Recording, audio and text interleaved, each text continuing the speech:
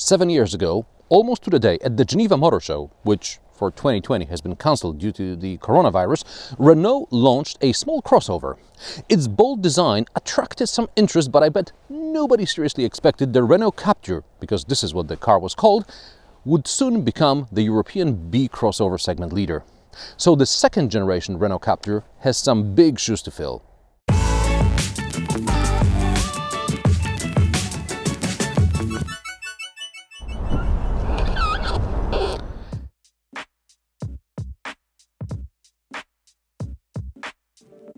I recall the Captur concept with the seats made of elastic strings. During car shows, Renault always goes to town with its concepts. It's a shame not much of that flair trickles down to production cars. In case of the first generation Captur, the seat pockets were replaced with the same elastic bands, which were useless in terms of storage, but I'm sure they inspired many young guitar players to the joy of their parents. Meanwhile, Renault Captur was given a substantial facelift, which helped sales to continue growing. The French crossover had only 1 year when European sales didn't grow year on year, but the drop was insignificant anyway. Otherwise, until the very end of the first generation, Captur was the segment leader. The new Captur is larger, so as to better compete with other recently launched B crossovers like the Skoda Kamiq, which I reviewed recently. The Captur is now 423 cm long, it has 264 cm wheelbase, it is 180 cm wide and 158 cm high. I will say that Renault looks much more interesting than the Skoda, but that's for another episode. So the new generation is 11 cm longer than the first generation. It has 3 cm longer wheelbase, it's 2 cm wider and 1 cm taller. As a result, the boot volume increased from 377 to 422 liters, no power tailgate by the way. I measured the boot, and if you take into account the space for the spare wheel being an option, it really does have 422 liters. There are shopping bag hooks, but put there by someone who doesn't know what they are for. There is a double floor which you can lock in a slanted position to arrange things in the lower part of the boot, or you can drop it completely and find a lever to move the rear seats forward. Slide them and you get almost 540 liters of cargo space.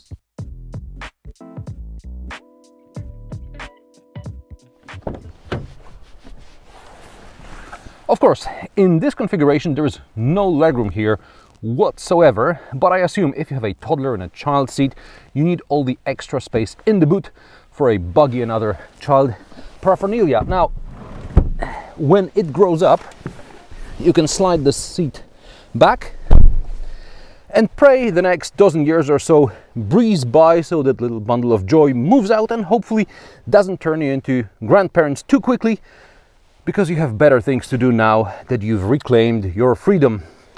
Unfortunately, even with the seat moved back all the way, legroom isn't ideal.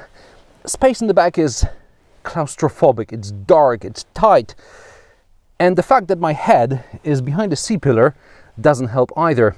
It works great when you're in the back of a Rolls-Royce or something, having a drink, an early drink, and you separate yourself from the middle-class plebs behind haute couture sunglasses, but from a point of view of a plebeian middle-classer in the back of a B crossover, you don't feel like a British monarch or even like Meghan Markle. Hashtag Sussex Royal. The door pockets are small, but you get 2 USB ports, a 12-volt socket in the back. There is no armrest, not even as an option. The seat pockets are no longer strings. I think that changed after the facelift. The doors cover the sills, so you won't get your trousers dirty on a rainy day.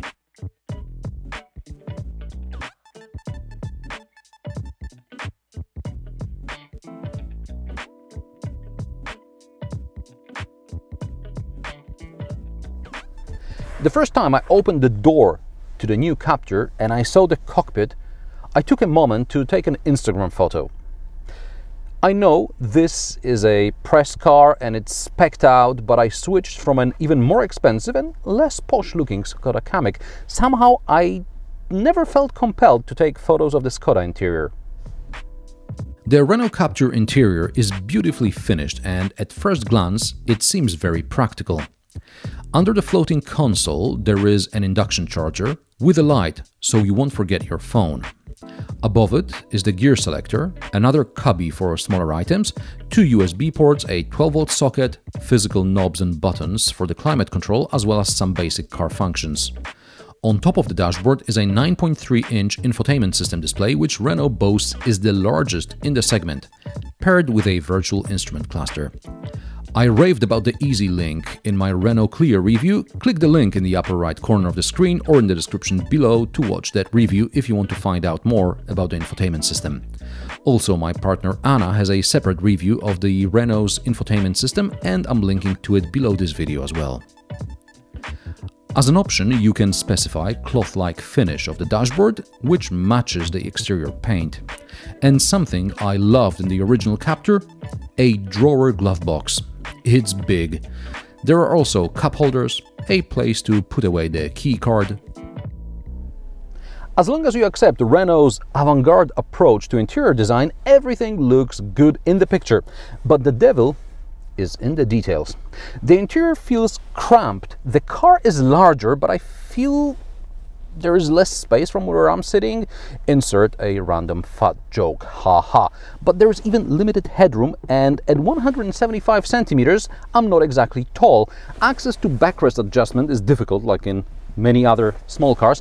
And if your smartphone doesn't have wireless charging, or you want to connect Apple CarPlay or Android Auto, you have to put it here, and then with a cable plugged in, or even without, a larger smartphone won't fit.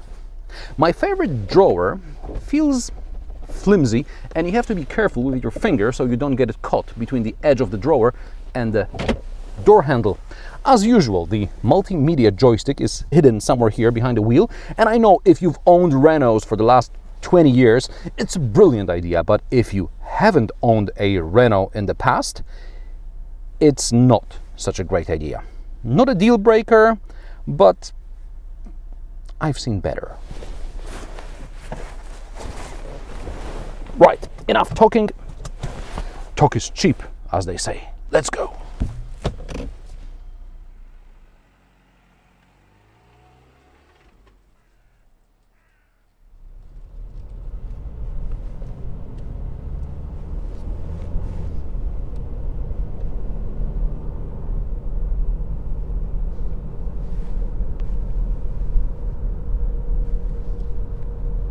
Before we move any further, I would like to address one feature which is invisible behind the steering wheel, just like the multimedia controller. And I'm talking about, hello, heated steering wheel. Whoa! This is the first time well, not literally, I can't see it because I have to lean out like this, but it's the first time I see a heated steering wheel in a French car. Now, interestingly enough, you can order it without heated seats. So, my hands are warm, but my butt in this test car is cold. Also, there is no lumbar support adjustment. My back doesn't protest yet, so maybe the seats aren't bad, but the jury's still out on this one. Visibility. The cockpit looks great at first glance, but first kilometers on the road are difficult. It's as if the Renault designers deliberately ignored visibility around the car. After a while, you'll get used to it, but just because after some time tight shoes stop hurting your feet, it doesn't mean that you're not getting blisters. Don't get me wrong, I really like the Renault Captur, but my sympathy for this car is not blind. I like it despite its quirks. So bear with me because the good stuff is coming. Meanwhile, let's get back to the not so good stuff. The steering, it feels too light at first. Add poor visibility and you can really be put off during your test drive. I made the mistake of taking it out on a dual carriageway for a couple of dozen kilometers, where I also found out it's very susceptible to crosswinds. The wind also exposed poor soundproofing. I complained about it, the poor soundproofing, in my Clio review. Above 100 kilometers per hour, the wind noise is just too apparent, and with strong wind outside, at 60-70 kilometers per hour, it just gets too loud. There was also rain, and I noticed another problem. Water collects behind this panel on the side window around the wing mirror, and from there it slowly drifts across the entire window. This was clean water, but dirty water will leave the side window stained and hard to see through. Also, the wiper on the driver's side leaves too much glass untouched. Okay, from now on I'll talk about the positives. Mainly. The engine. This is an inline 4-cylinder 1.3 petrol with EDC, or Renault speak, for a double-clutch transmission. The engine is eager, smooth, relatively efficient. I'm averaging around 6 liters extra urban, closer to 7 in the city. WLTP result is 6.2 liters per 100 kilometers combined. I recall in the previous Captur with a 1.2 liter engine I barely managed 6.5 combined. Besides the 130 horsepower 1.3 motor, there is also a 155 horsepower version and a 1 liter 100 horsepower one. The 1.3 petrol engine comes with particulate filter. And of course there is the 1.5 liter diesel, 90 or 115 horsepower. You can choose manual or automatic transmissions. Speaking of the automatic transmission, I know I was supposed to talk about the positives, so let's treat the next segment as a neutral observation. This floating console here means that there is no physical connection between the shifter and the gearbox. This is called shift-by-wire. Information from a switch under the gear selector is sent to a controller in the gearbox. Simple: reverse, neutral, or drive. So far, so good. Many cars these days have this type of shifter, but in the Captur it works without urgency. Imagine you're making a 3-point turn. Simple. You turn forward left, stop, reverse right, stop, turn left again, forward, and off you are on your way. But here sometimes you've finished reversing, pull the shifter to select D, you press the accelerator pedal, and you are still reversing. You need to be careful, especially in a tight parking lot. I asked Renault about it, and I was told the time needed for the controller to shift into drive or reverse is short. However, since the driver is not doing anything, it may seem longer than it really is. Okay, I'm familiar with shift-by-wire in other cars, and I don't recall being bored waiting for them to shift. I asked some other car journals about it, and several of them reported similar issues with shift-by-wire EDC in the new Captur, regardless of the engine variant. So it's not a bug, it's a feature. My fault, I was too quick. For safety, use auto hold. By the way, this test car has a 360-degree camera, which, as far as I remember, is the first in this segment, except for the fake 360 camera in PSA cars. The Captur also comes with things like adaptive cruise control with active lane assist. It works alright, but it's not the best in the segment. The lane departure warning system is a mystery to me. It beeps at me unexpectedly, and when I intentionally cut corners, it didn't even squeal. On less frequented country roads, as you speed between villages, it turns out the steering is not so bad after all. Moreover, the gearbox seems to recognize your pace and shifts the car in the right gear, so you don't even have to use the paddle shifters. And the suspension is excellent. It absorbs bumps well and holds the car glued to the road. Careful with the brakes though, because they bite quite low, and in the back there are drums instead of discs. Prices of the Renault Captur start at just under 18,000 euro. This is the intense 1.3 130 horsepower with EDC, and it costs about 25,000 euro, plus options, that's about 31,000 euro. I know I wasted your precious time by listing all the faults in this car, which doesn't have any faults. Well, yeah, that's just like your opinion, man. I like the Captur despite all its quirks, just like the first generation, which I thought was brilliant.